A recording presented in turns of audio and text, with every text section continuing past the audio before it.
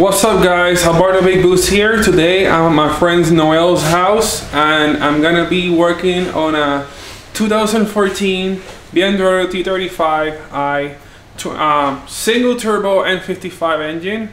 The reason why I'm here is because this car has a famous oil leak on the oil filter housing. I'm gonna show you, it's one of these cars. It's the same on a BMW E90, E92 and F30 chassis. They're all the same engine that Adam has as well, except he has an N54. In this case, the N55 is the same, pretty much the same engine as the N54, except instead of being twin turbo, it has a twin power turbo, which means it's a twin scroll single turbo setup.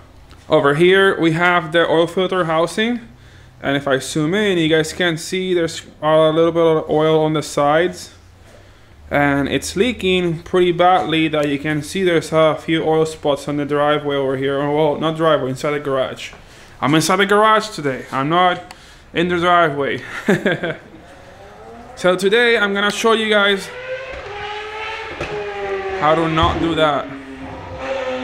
That is loud. That is loud. Jesus. You got some racing neighbors over here. I do. Guys, I'm gonna show you how to fix the common problem of the BMW 335 oil leak through the oil filter housing and oil cooler if equipped in this case. In this engine, it's gonna be a BMW N55 single turbo. It's the same thing on an N54. One thing that I found out on this car is that it doesn't have a drain fitting for the radiator. It says just to remove one of the lower radiator hoses, which I'm gonna do.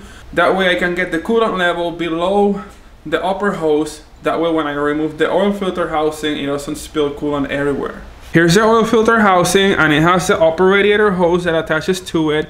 If I remove this hose right now, it's gonna spill coolant everywhere. To do a clean job, I want to lower the coolant level below this mark. That way when I remove this housing, it doesn't spill coolant all over the place.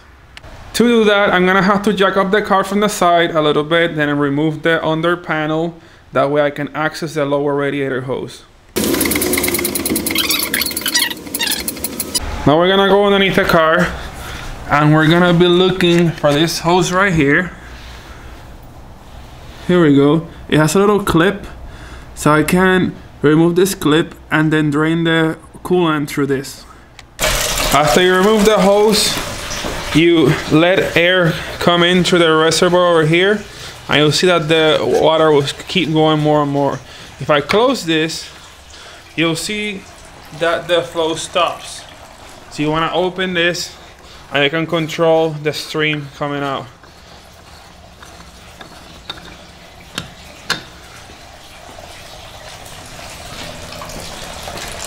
Just get like almost a whole pan full of this, and it should be enough. Now I'm gonna remove the big cover on top of the engine. It just literally clips in place.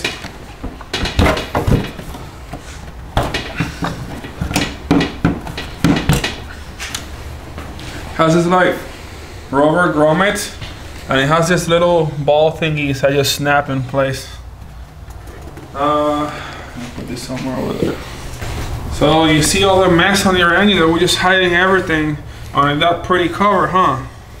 And I was like, what is this? Yep. Absolutely. Welcome to technology on cars. Quick running around on the N55 engine. This is a direct port injection engine. That's why you got these lines that look just like diesel lines, because it does have high pressure injectors. It doesn't have your regular injectors on this side. It has high pressure injection just like diesel, but using gasoline. So that way when you're gonna replace the valve cover gasket on this engine, it's a little bit of a task.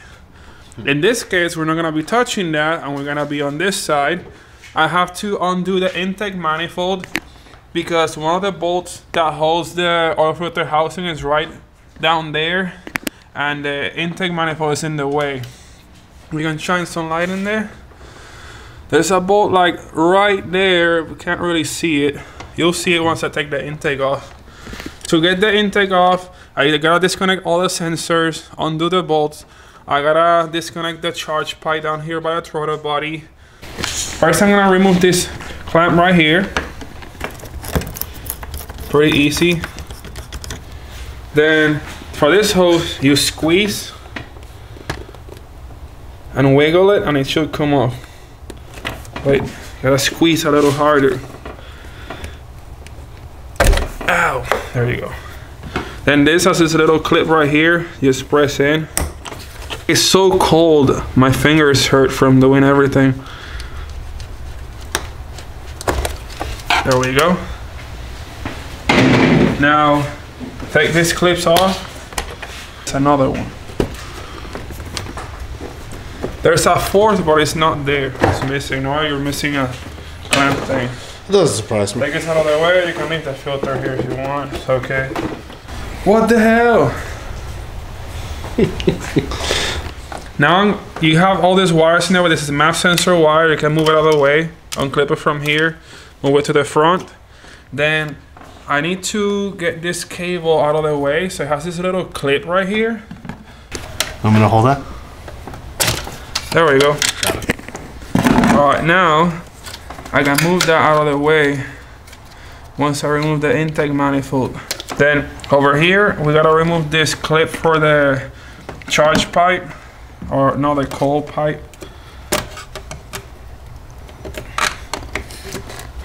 Literally just pulls up like this.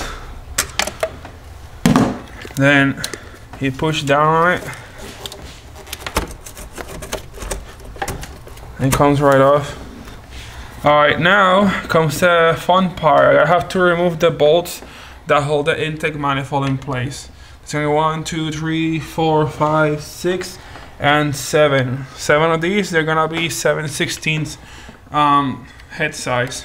I'm gonna start with the back one all the way down there. I don't know if you can even see it. It's pretty difficult. I can't even see it myself from this angle. I just have to feel out for it. There we go. Remove the rest by hand. Oh, this hurts. What is my other hand? One down. Now I can use the extension for the rest of them.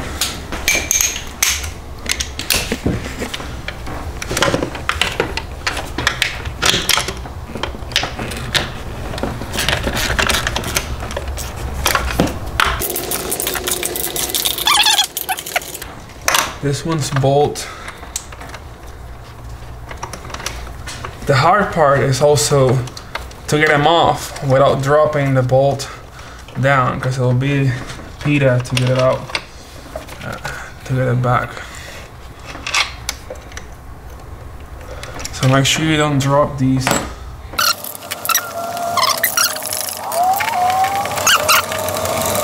At this point, I should be able to pull the intake manifold all the way a little bit. And fight with the charge pipe over here. Try to get it out of the way. So it allows me to move this.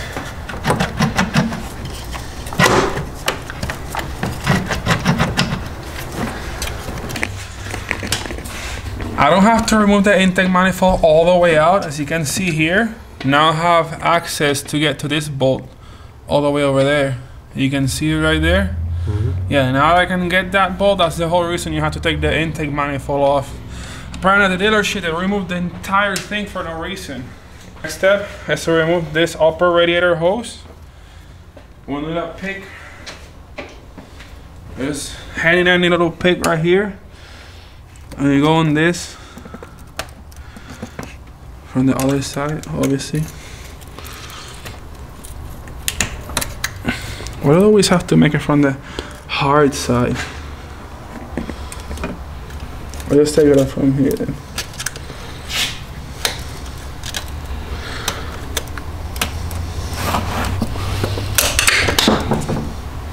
And the clip had to drop down. It dropped.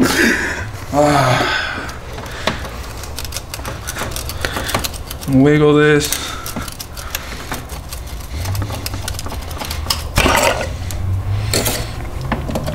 And I was able to take the hose without any coolant spilling out. Sweet. First step I'm gonna do, I'm gonna take off the oil cooler part of the housing. There's 3 Torx bolts, there's this one, and then one in the middle. To get to the one in the middle, I'm gonna have to remove the lines first, which is gonna be a Torx T30 bolt here.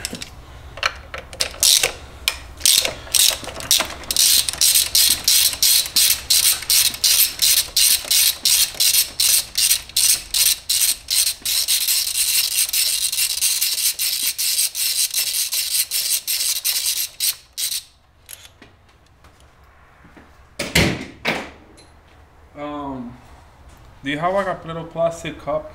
Yeah. Before removing this, try to get a plastic cup and put it underneath in case it does spill oil. You don't have oil everywhere.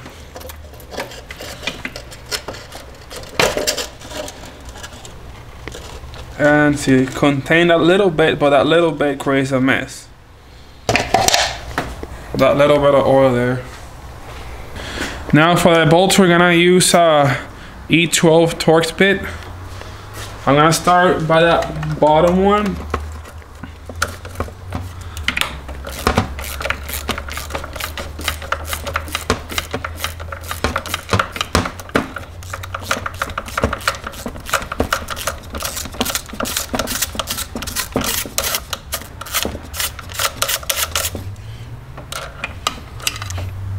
Here's a dirty bolt. It's gonna right here. Now the 2 side ones.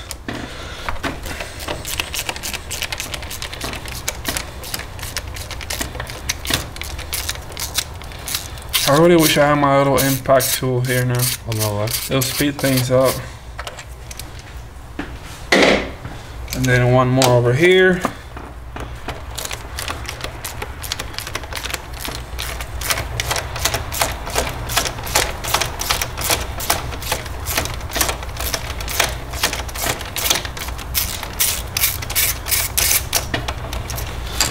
Perfect.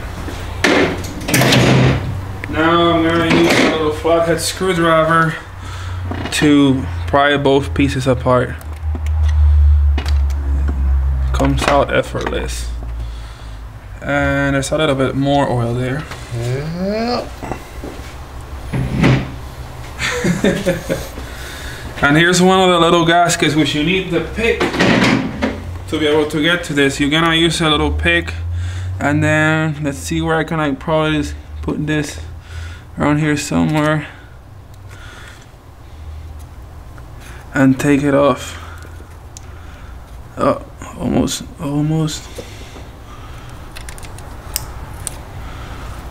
There we go. Yeah, this gasket's like not rubber at all, it's like plastic now. Check out the new gasket, it's like all nice and rubbery. It goes in very easily. Well, this way.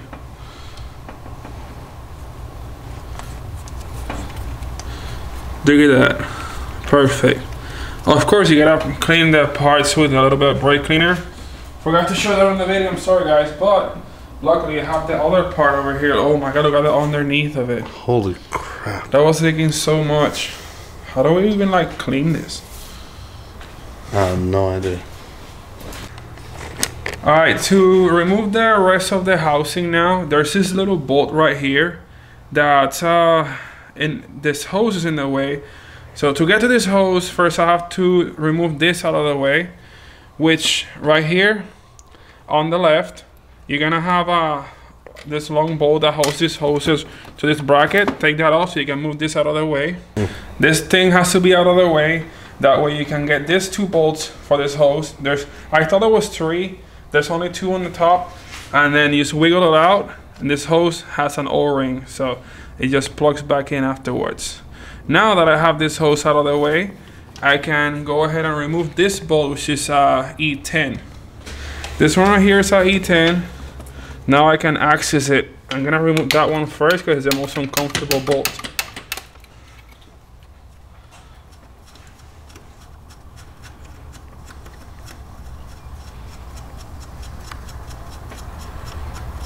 You can already see the oil even through the threads of the bolt.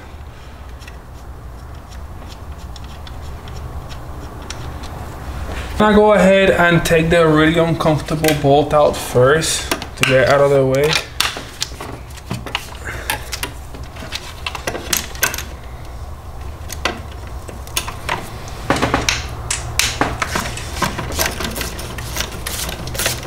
I figure once I take it off, how am I gonna like actually take it off?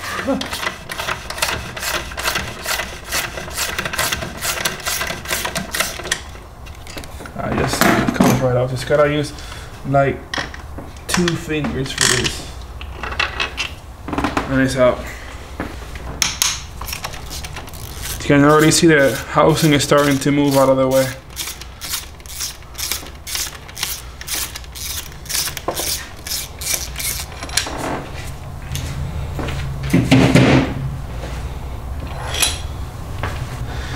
Let's see what we got.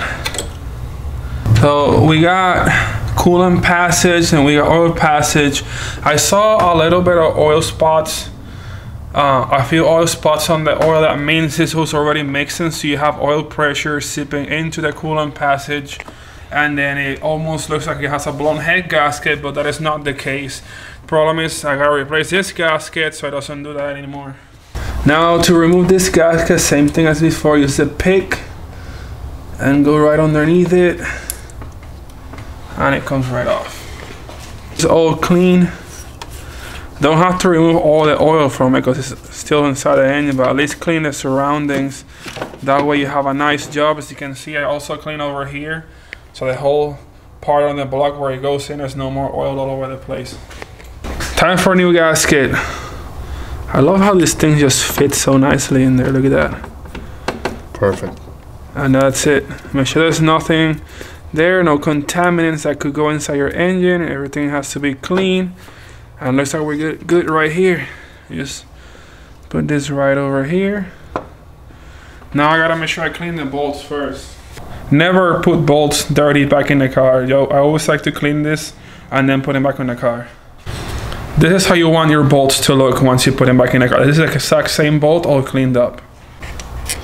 I'm gonna start with this really uncomfortable one as a guide right here. Then I'm gonna use the top one also as another guide. That way, the third one that's like really difficult to put in goes right in easy without having to fight and the bolt falling or something.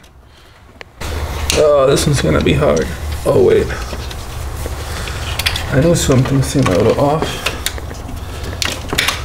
There you go. This harness just wants to get in the way.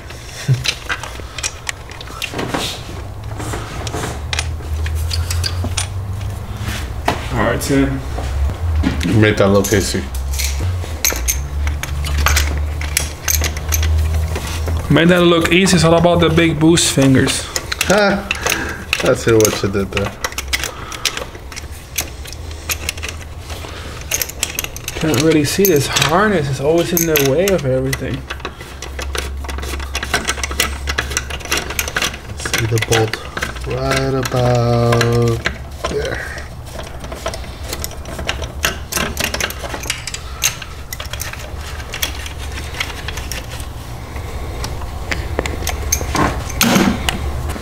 I'm gonna tie all this snug. That way I make sure the filter housing sits properly. And then after I have all 3 bolts snug, then I'll go ahead and tighten it.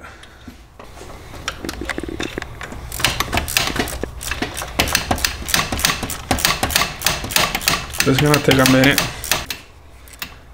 All right, the bolt is snug. Now I'm gonna go ahead and tighten it.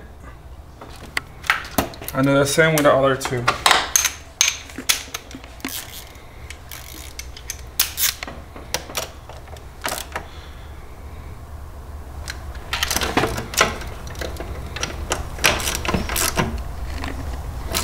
Well, how much pressure do you think you're putting in? It's like in Newton meters, and this one's so like 18, 20 Newton meters. Now I got to put this little hose thingy back here in place.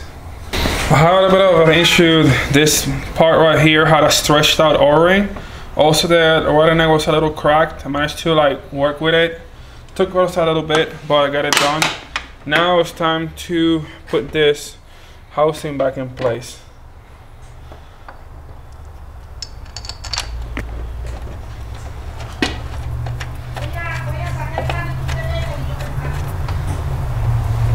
What the hell is that?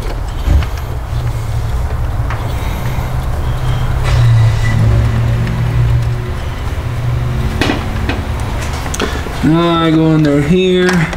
Same thing with the other one. Tighten all the bolts till they're snug and then tighten them.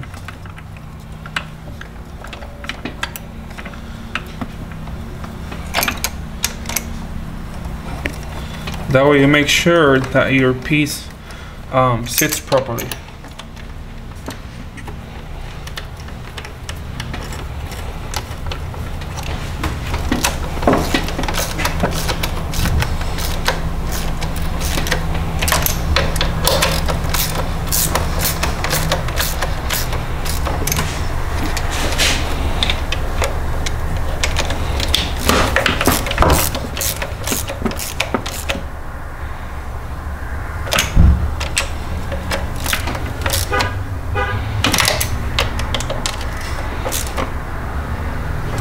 There we go. I can go ahead and install the oil cooler lines. They go right on the bottom here. And this bolt just goes right over here and pulls them in.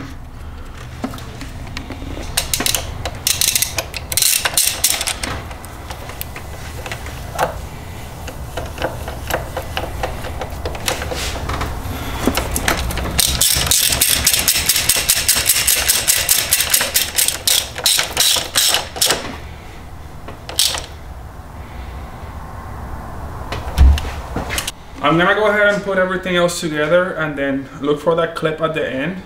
So let's go ahead and line up the intake manifold. There you go, just put it there like that. Then there's this little, this goes in this clip right here. Now just gotta start putting the bolts in. There's 2 bolts. So the first 2 are bolts. All the other ones are studs. Sure you put them all by hand first. Make sure you start the threads. And then very careful to not drop anything. That's like the worst part.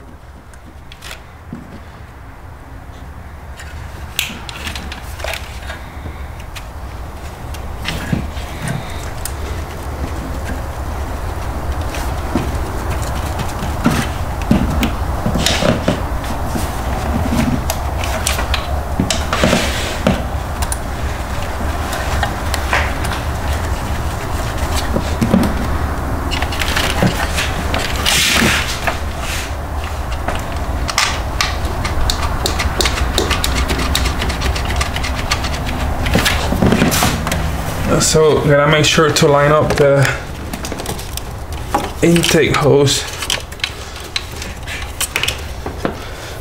So hard to get your hand there.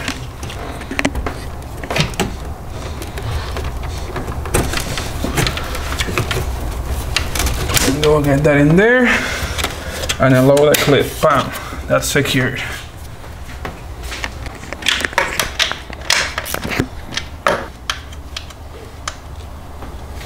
I didn't start that one by hand, so I wasn't doing anything this whole time. Blooper.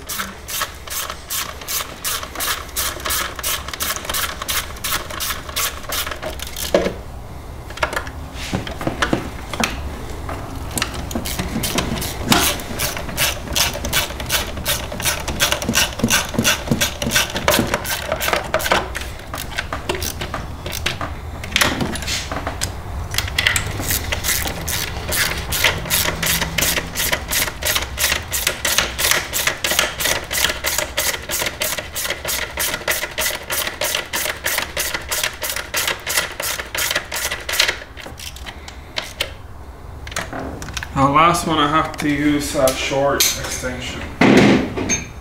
not the longer one.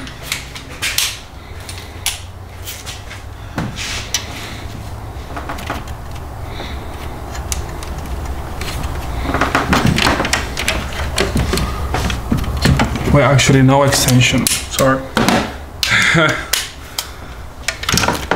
Get that all the way down there. If I can find it.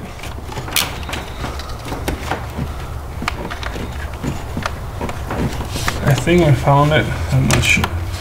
Yeah, there we go.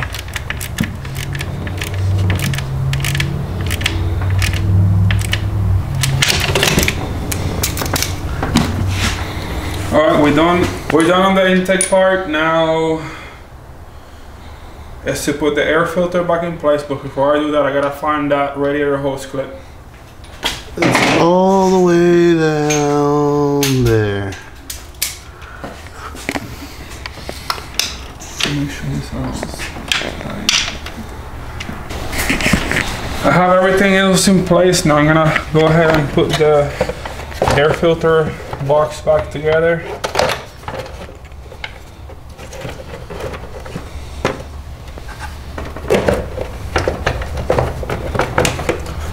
There we go, that's one part. Then now put the air filter in.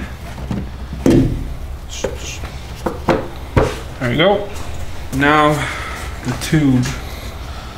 I put this side on first, get it in there. That's a good better intake. Align this. Now I put the clips in place. There's 4, this one only has 3. Mouth plug, clip this back in there. Make sure this is in there, and now the last thing is to tighten the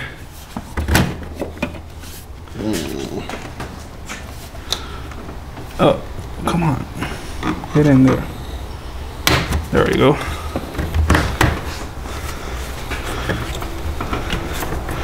Now I put on the intake clamp. That's gonna be really hard to edit now. What? Alright, we're done.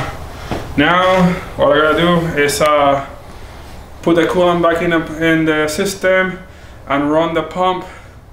I'll show you guys how to do that in next. Look guys, he's potting my car. This is the equipment that you find in Noel's house. Hey, I don't know So what my that's what I funnel gotta is. deal with. I know I have a funnel somewhere.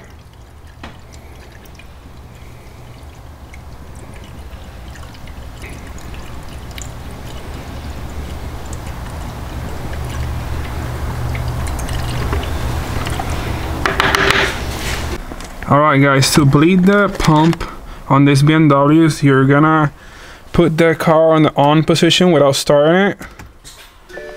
And then you're gonna press the gas pedal for 10 seconds.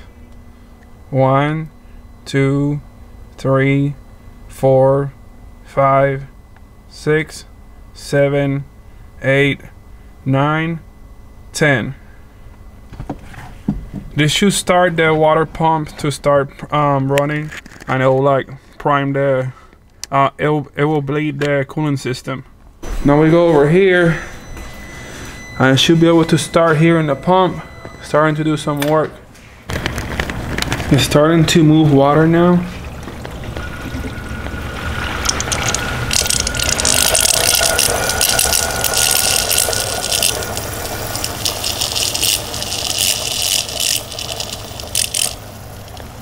I forgot one little step that was very important. You need to put the car with the heater all the way hot. If not, it's not gonna do it. So like going back inside, put the heater all the way hot on both sides, and then it'll start, and then press the pedal and it'll do the 10-second thing. Now you hear all the funny noises that this car makes. You'll notice that the pump will go from like low and start increasing the speed that it runs the water, and it gets louder and louder over time. Noel, what did you feed this car? I filled it up with a lot of air. Sorry. Right, when I face the camera on it, it doesn't do it. Oh wait, there's a little bit on it. It's like it's quiffing.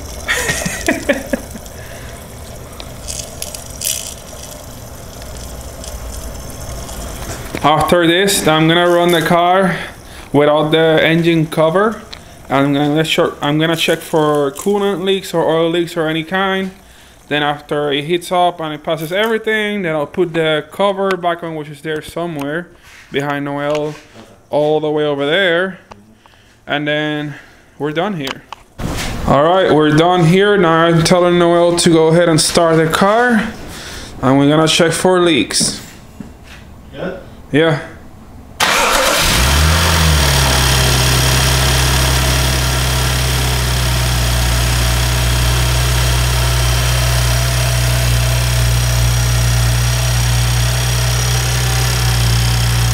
So far, I don't see anything here. I'm gonna go ahead and shine some light in there and see if I find anything.